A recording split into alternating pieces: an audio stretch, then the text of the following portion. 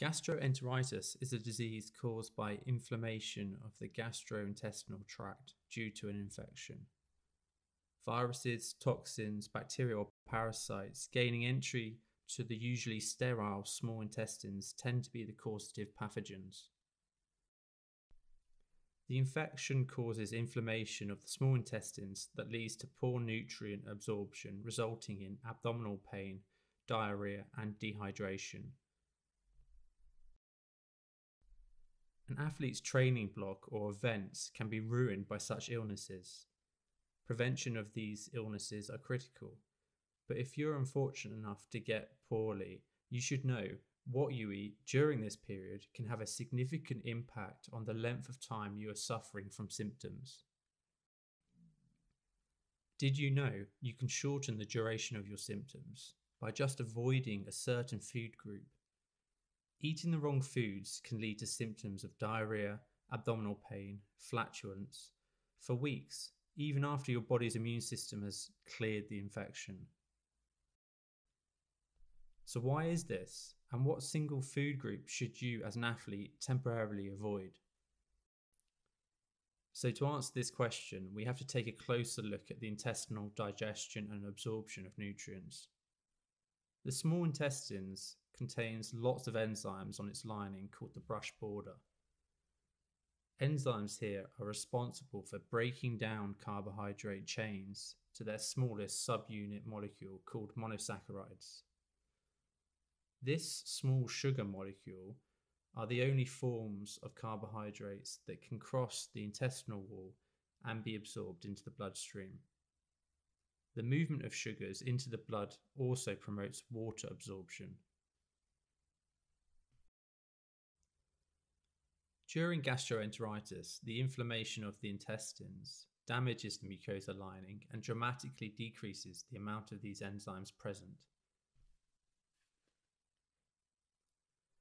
The relative lack of enzymes means carbohydrates can't be broken down and be absorbed as effectively. Instead, excessive amounts of sugars and water stays in the gut lumen and transits into the large intestines. The abnormally high levels of sugar and water in the large intestines causes diarrhoea due to osmotic effect. The microflora of the large intestines also goes into hyperdrive, leading to excessive fermentation of the sugars, producing copious amounts of gases such as methane, hydrogen, and carbon dioxide, which leads to abdominal cramping and flatulence. After the body's immune system has successfully cleared the infection, the inflammation and damage to the gut lining persists. Slowly, the mucosal lining will repair itself and start to replenish the lost enzymes. There are many types of enzymes that are responsible for breaking down different sugar molecules. The slowest to get replenished or rejuvenated is an enzyme called lactase. Lactase is responsible for breaking down the sugar molecule lactose to its smallest absorbable subunits called galactose and glucose. Lactase can take weeks to replenish to pre-illness quantities. Therefore, if you consume lactose-containing foods during or in the weeks after gastroenteritis, you are likely to extend the duration of your symptoms, suffering from abdominal pain, cramping, flatulence, and diarrhoea longer than you need to be. For this reason, you have essentially become transiently lactose intolerant. Any lactose ingested in this period won't be broken down by the small intestines and will therefore transit unchanged into the large intestines, taking water with it and causing osmotic diarrhoea. This lactose also gets fermented by the large intestine flora, releasing copious amounts of gases, causing flatulence and abdominal cramping. So what food contains lactose? Well, the answer to that is essentially any dairy products.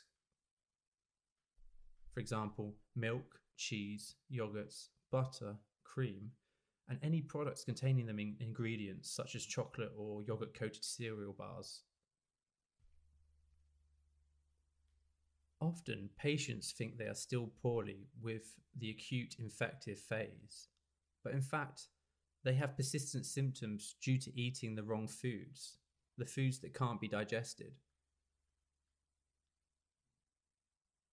The period at which an athlete should avoid dairy after a bout of gastroenteritis will depend on the severity of infection and inflammation, but also the individual's ability to replenish their own small gut enzymes.